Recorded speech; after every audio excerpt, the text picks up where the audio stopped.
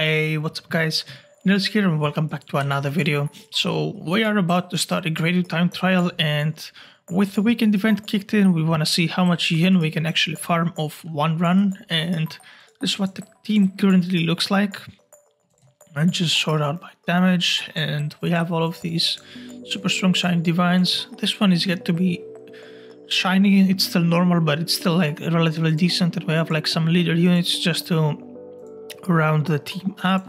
We can actually unequip this and equip this one instead, and our damage currently looks at somewhere around 10.5 quadrillion including the tacticals, and we also have a damage boost to pop and a super yen boost to pop just to give us a little bit more damage again. And let's begin.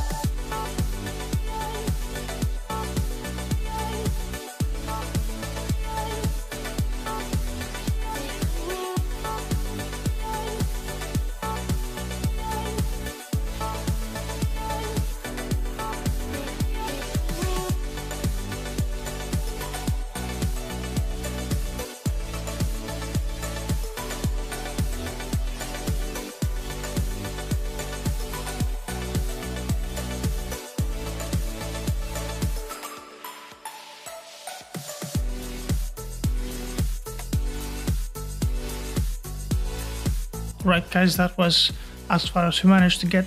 Now, we didn't have the best RNG, so we could have probably gotten a boss room 33 in another run, which would have gave us probably over 1Z yen, but for this round, this is what we got. Room 33, we did 119 E total damage, and we managed to farm 640 E. Now remember, if it was a good RNG with like a high HP boss and very weak side mobs, we could have gotten the boss 33. As you saw in this room, the boss was basically the good spawn for tactical teams, so it would have been over 1Z yen.